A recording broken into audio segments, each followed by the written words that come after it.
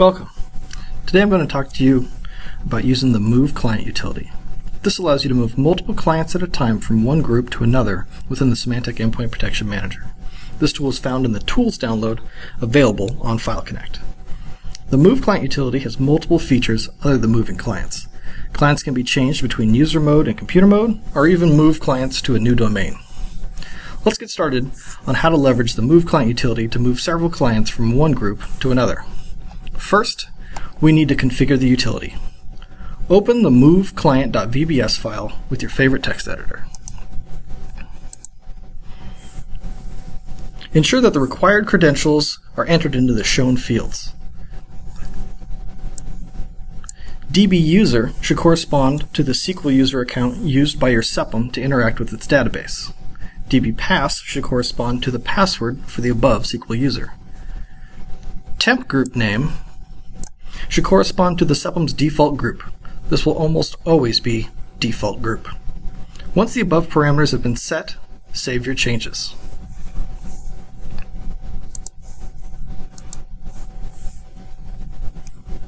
Upon extracting the Move Client utility, you may have noticed that there are a number of sample text files.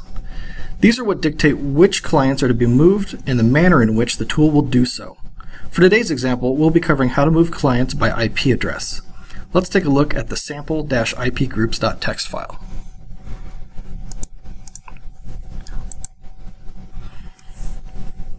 Notice how every line starts with an IP address.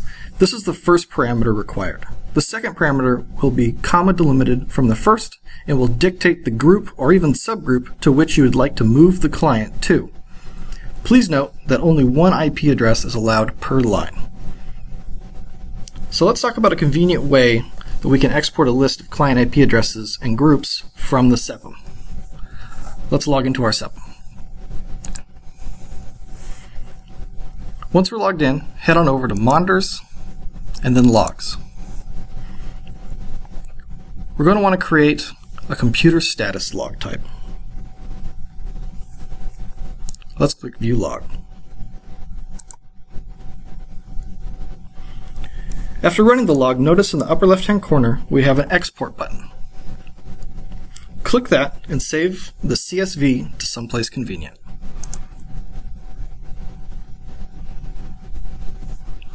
I'm going to save it to my desktop.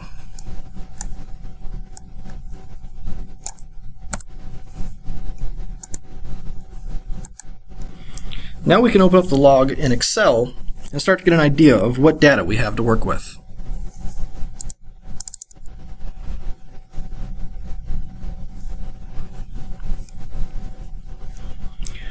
Based on which clients that need to get moved, we can use Excel to filter by whatever columns suit our needs. When only the clients that need to be moved are shown on the screen, we can begin cutting this log down to size so we only get the two fields that we need. For this example, we know that we need IP addresses and group names. So if I scroll to the right till we find IP addresses, we can cut out the rest. So everything before this I can remove.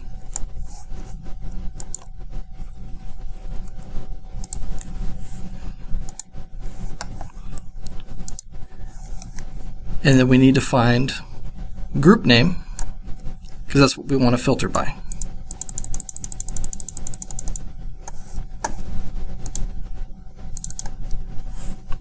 So if I take everything before this, up to the IP address, and delete, and we can get rid of anything that's left over. Now we're down to two columns of IP address and group name. From this point, let's clean up our headers, as we won't need any of this in our text file. So here's a group of all of the IP addresses that are in the SEPM and the groups that they're in. Now let's say I only want IP addresses 192.168.2.100, 102, and 104 to be moved. I can simply clean these up And we can see that I've got these three clients all set in the default group. However, I would like to move them. I'd like to move them from the default group to my Site 1 group.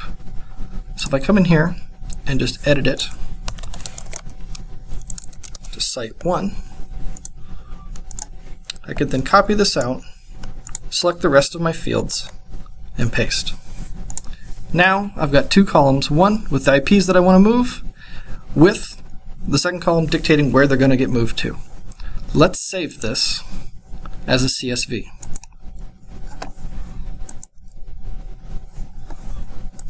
Be sure to choose CSV, delimited.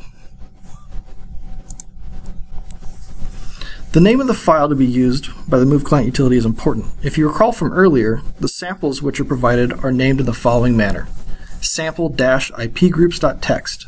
We need to save our CSV to ipgroups.csv.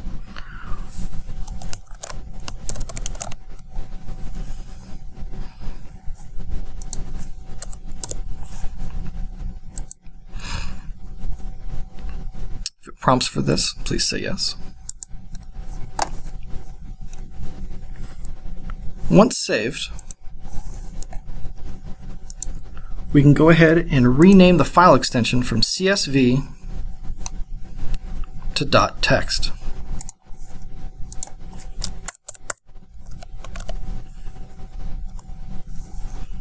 Click yes. You might be asking, why didn't we do this in the first place when we were saving it from Excel? The reason for renaming the extension after is to ensure that the comma-delimited format persists to the text file. We can now open this and take a look at it.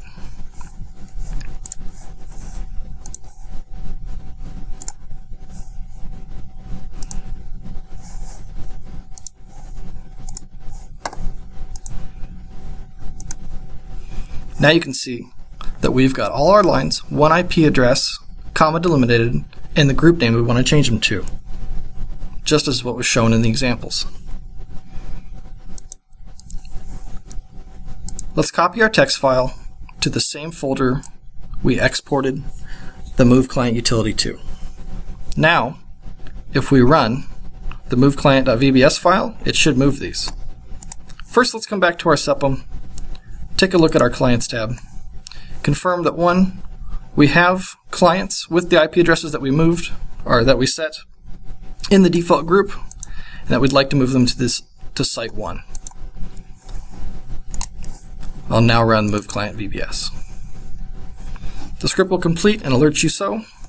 It'll also state that it's written a move clients.log.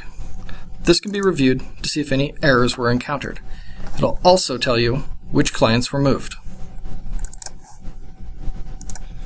If we come back to the SEPM, you notice that our clients are still here. You may find that you'll need to click refresh for the screen to take place. And now we can see that in Site 1, our clients that were previously in the default group are now there. Thank you for joining me today. Have a great rest of your day.